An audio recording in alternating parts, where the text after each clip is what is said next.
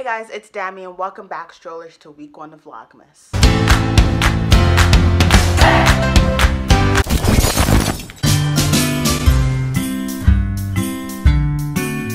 Vlogmas!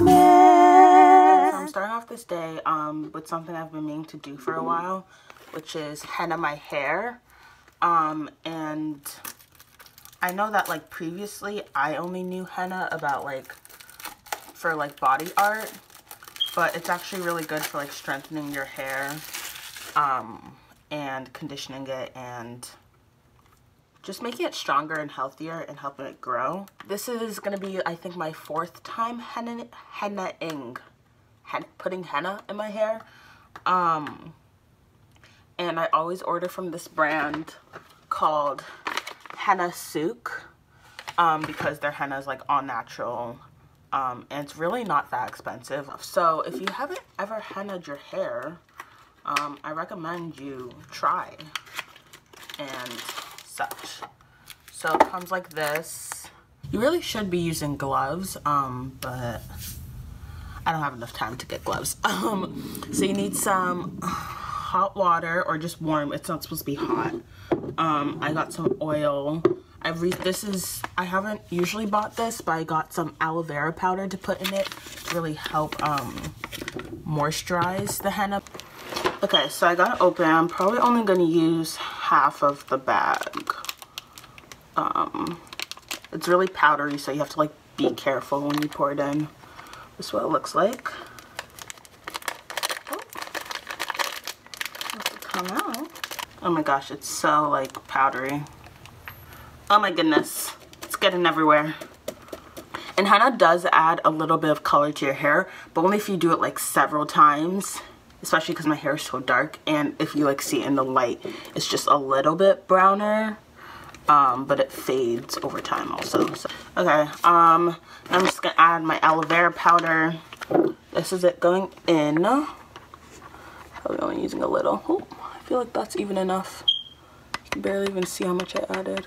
But you really don't need that much because it spreads around really well. I feel like I'm a hair channel now. I don't even know what I'm talking about. Warm water. It's to release the dyes. And just a little at a time. You definitely want it more liquidy than this though. I'm just going to add some of my conditioner right now. Mix it in and add some of my oil. I only have coconut oil because I have to go buy some other types of oil, but and I put it in like a jar like this so that I can just like cover it and store it later. You can put it in the fridge or you can put it in the freezer. I think it's done, so I'm just gonna cover it and let it sit in the sun to release the dyes. Okay, so I tried to put some of the leftover henna on my face to see if I can get those like trendy henna freckles or whatever. I don't know if it's gonna work, but we're gonna let it dry. But I'm also simultaneously trying to do a lab for my anatomy class, an at-home lab, and it's a urine analysis, which is really gross to do at home.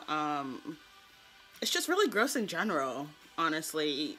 I understand how they work, I just wouldn't. So that's what I'm trying to do, and yeah.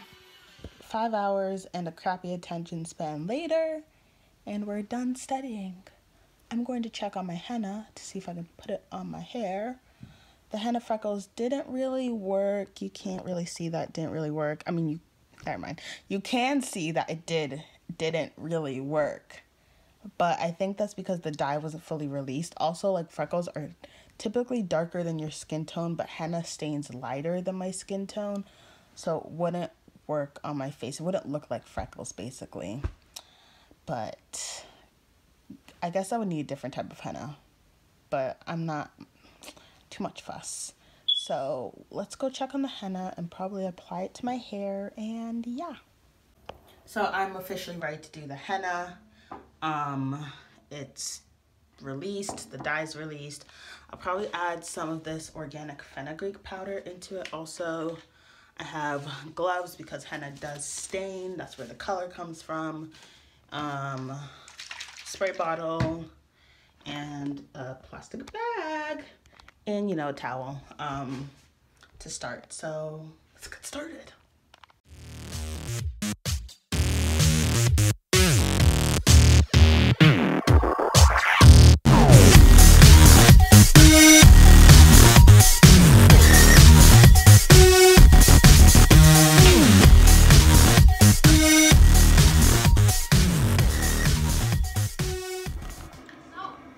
But I'm done applying it, and I'm just gonna cover it, sleep with it, and probably tomorrow morning wash it off.